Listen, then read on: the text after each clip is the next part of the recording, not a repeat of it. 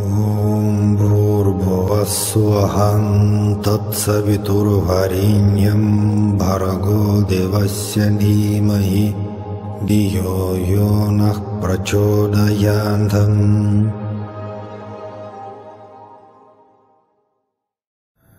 Namaste everyone. So today we're going to speak about the process, which I can describe achieving enlightenment.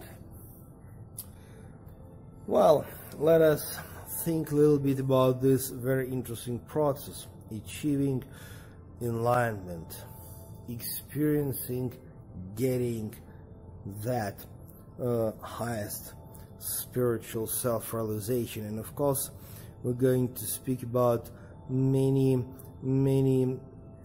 tricky and funny ideas about enlightenment, and I'm sure that can be very useful to know, to remember about all that mental intellectual tricks which we have on the way.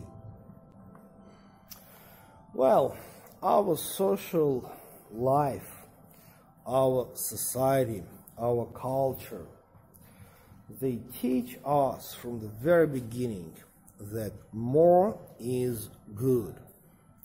More you have, more successful you are. When you are really baby, like 4 or 5 years old, okay, if you have more toys, that's cool. If you have more toys than a neighboring baby, then you really feel much better. More toys is better. And the rest of our life, actually we see the situation exactly in such a way. More toys is cool. When you come to the college or university, more degree is better. You're cool if you have more diploma, more degree, more knowledge, more information, better marks, better results. Then you come to the office, or maybe you come to the, whatever business you start, like your private, or maybe you work in a big company, for the big company. More good, sales, more whatever you're able to manage for the company, then you get more money for sure. That's the main question. So I mean more stuff, bigger car, better car, more expensive car, bigger house, more food.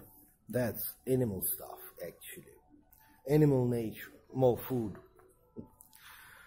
Then we come to the field of spirituality.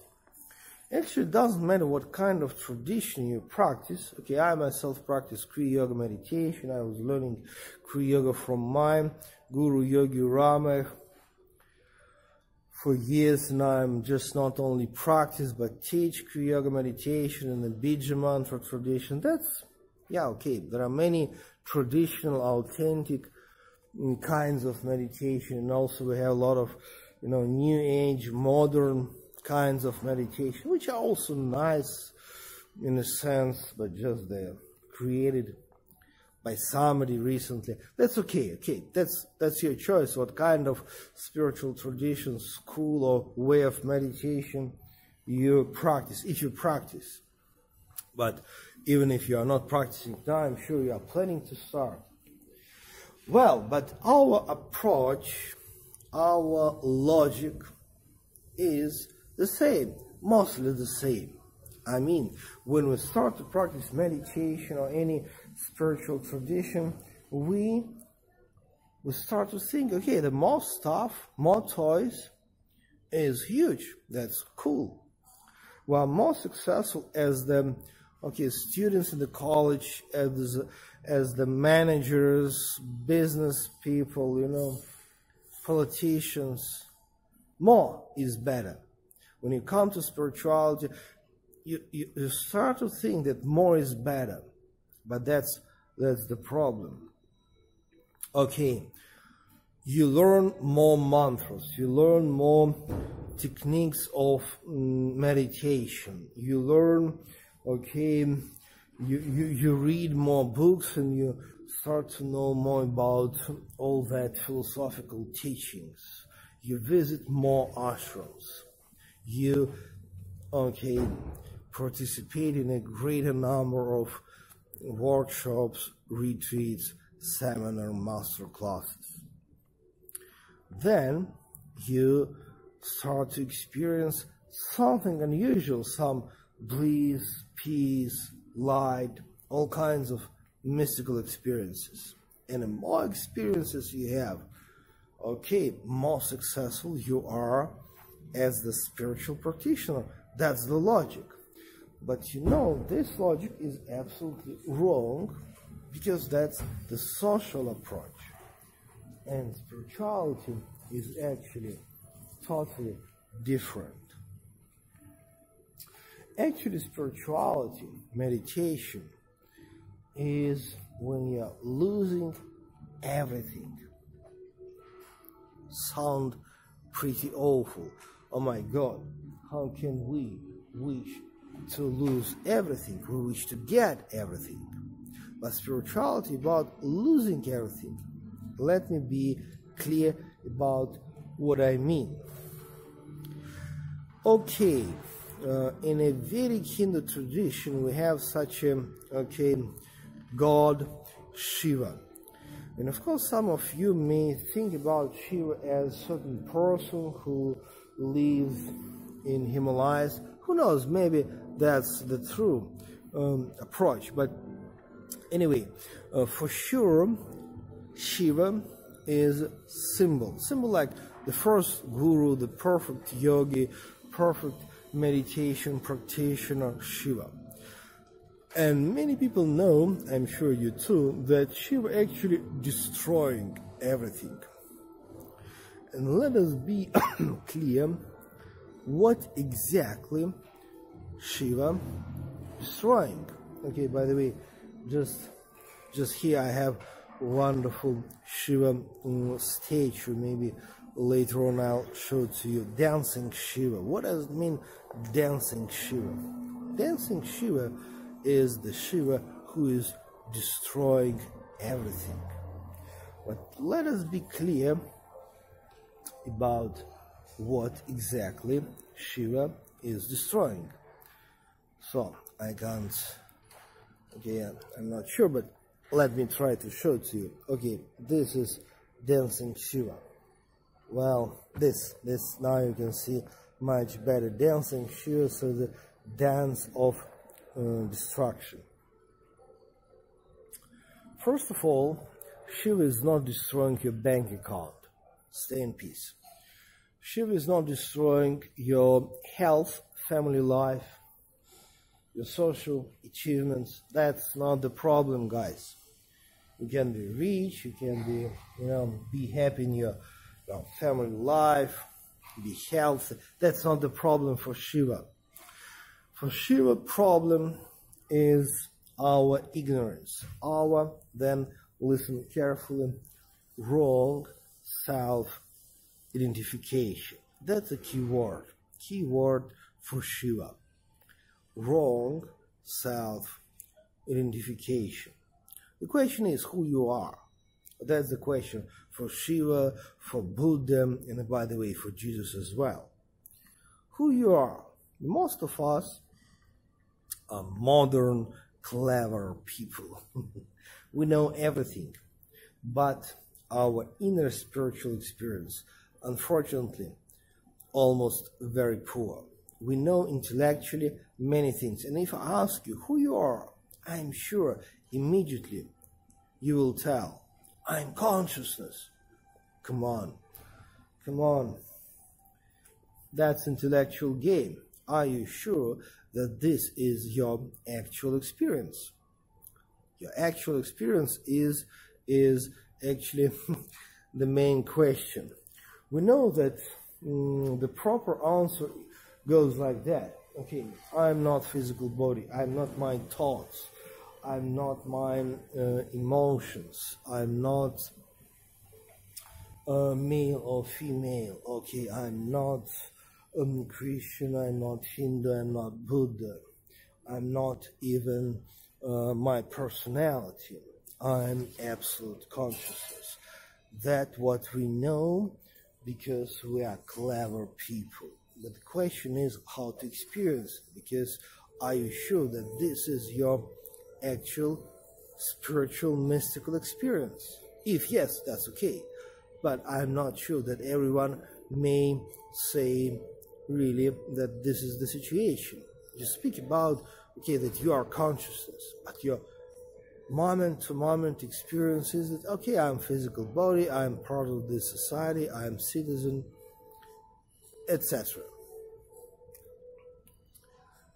Okay, meditation. This is the tool which step by step leads any practitioner to the actual experience of absolute consciousness. Of course, meditation is a great tool, but you have to work, you have to use this tool, you have to practice yourself daily, and then step by step you may experience. Okay, meditation, that's the tool. We speak about Shiva as a mythological, like symbolical, well, the guy who is the perfect meditation practitioner. Well, what does it mean, like this statue, this idol dancing Shiva? Destruction, complete destruction. Okay, wrong self-identification. As the body, as the mind, as my memory, as my, okay, emotional stuff. And finally, wrong self-identification with the personality. Shiva destroying everything, and whatever is impossible to destroy, that exactly your reality.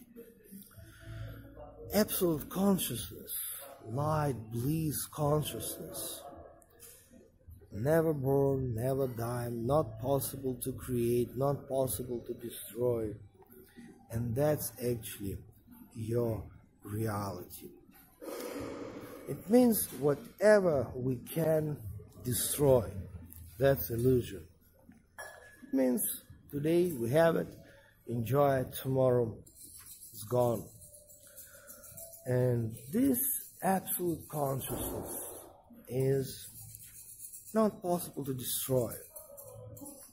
It's impersonal, it's pure light, it's absolute bliss, and that's impossible to destroy, and that's your reality.